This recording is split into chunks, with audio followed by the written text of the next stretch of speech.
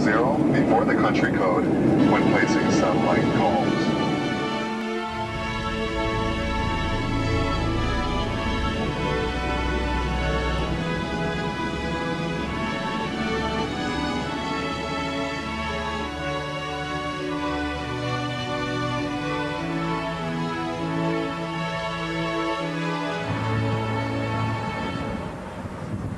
In the United States, Ron has artifacts and information on display from his fieldwork.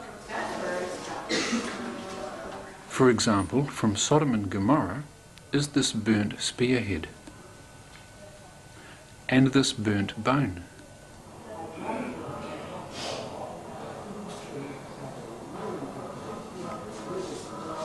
From the Red Sea crossing site is a horse's hoof, and from Jerusalem are items found at the crucifixion site. We also met up with some of Ron's close associates. Oh no. Hey!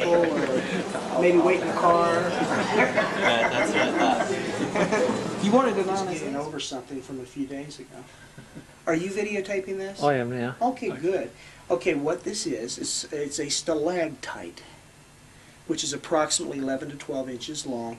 And this was the stalactite that was hanging down in front of the chamber, or the entrance into the chamber where Ron first entered and found the Ark of the Covenant. And he broke it off, and you can see where it's broken right here. If you can get that in the proper light. You can see where it's broken off. He broke that off so that the little Arab boy that was with him could get into the chamber. And of course, I believe later, if I remember the story correctly, he had to enlarge the hole a little bit so he could get in. But this is the stalactite from that cave. Now tell us what this is. Let me put this away. The seal stone that was in the cross hole that we believe held the cross of Christ. And they used these seal stones to plug the hole when it wasn't being used, so that in between uses it wouldn't fill up with debris and everything, because then you couldn't get anything in it. And a 12-inch square hole would be very difficult to dig the debris and everything out. It was approximately about 2.5 feet deep. I think it was 28 inches, something like that. Okay. Do you know which way up it went? Was it this way up or this way up? I believe it was like this, and the reason I say that is because you can see the seepage here. It's kind of a concretion where it was sitting like this in the moisture formed on the bottom. Okay. But that's just a speculation on my part. I believe it was That like way up. this. Okay. And it's approximately 12 inches by 13 inches. It's not quite square. It's a little bit longer this way than it is that way. And that fit securely in the hole so that the Yeah, in cross... fact, on the video, you can see it sitting in the hole. Okay. I believe in one of the video shots. So the upright beam for the cross, that's about the rough dimensions it would have been. Would have been approximately, yeah, probably about 12 by 12. Okay. Ron's work in Turkey led to government recognition of the site of Noah's Ark. Ron has some significant artifacts from this site. This is deck timber that was taken from near the back of Noah's Ark. Ron found this on the radar scan, and they dug it up. It's been tested. It contains organic carbon, which is consistent with what you find with petrified wood. Now, one of the unique things about this, if we can get it in the light just right, this is actually a piece of deck board that's been laminated. There are 3 separate layers. You can see one right here. There's a larger center section, and it's a little darker in color, and then a bottom section here. 3 different layers.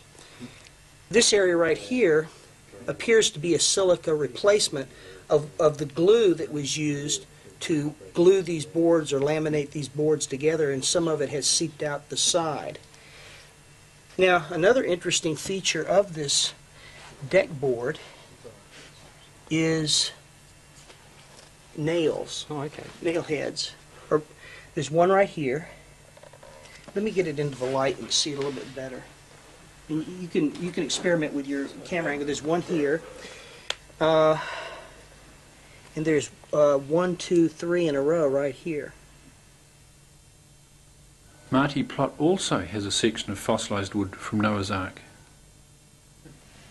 So Ron gave you this, Yeah, and this is from Noah's Ark. it is from Noah's Ark. My shoes in the car. It's part of an old boat, probably the oldest on the planet. Ron also has some ancient human bones of gigantic proportions. This first one is a human thumb bone, and it's been identified by radiologists as the second bone of the thumb, this bone right here. The Bible records that giants existed in ancient times. As you can see, it's approximately 2.5 times the size of mine, which, if you can extrapolate from that, this person was probably somewhere between 11 to 12 feet tall that this bone belonged to.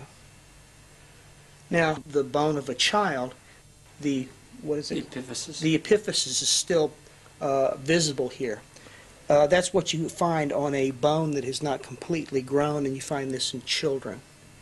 And as you can see, as I hold it up here, it's just a little bit larger than mine, but mine is full grown. So this was a rather large child.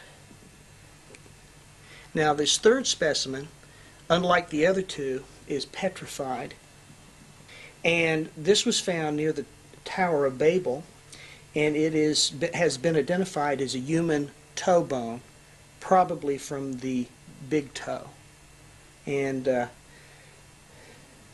as you can see, it's quite large. It's bigger than any toe. This would just be one of 2 bones in the toe, so you're talking about a toe that's probably 6 to 7 inches long. That was a big toe. That was somebody with a very big foot. From Noah's Ark, Ron retrieved a metal alloy rivet.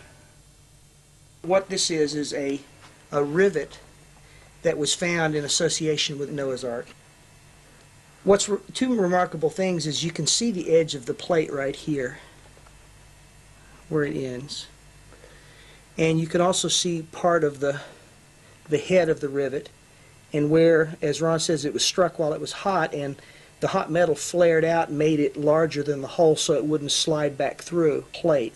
When I was over there in June of '97, Andrew Jones and I found and photographed actually a whole plate with 2 rivets in it that had rust stains all around them. You know, we have that on both photograph and video.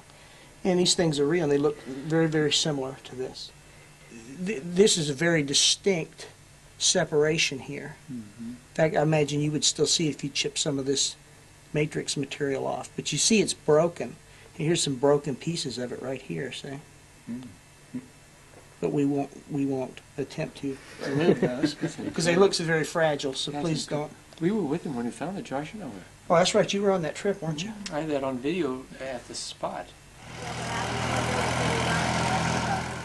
Ron had survived imprisonment and even a kidnapping at gunpoint during his explorations, but poor health finally caught up with him.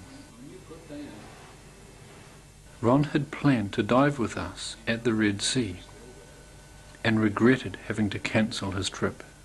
You know, I was sorry that I couldn't go diving with you guys because, you know, but I couldn't, and I've learned to quit apologizing for things that are out of my control because there's obviously some reason for it. Ron had been battling with cancer for some time. Sadly, in the early hours of the 4th of August, 1999, Ron passed away and is now resting in the Lord. But his work lives on.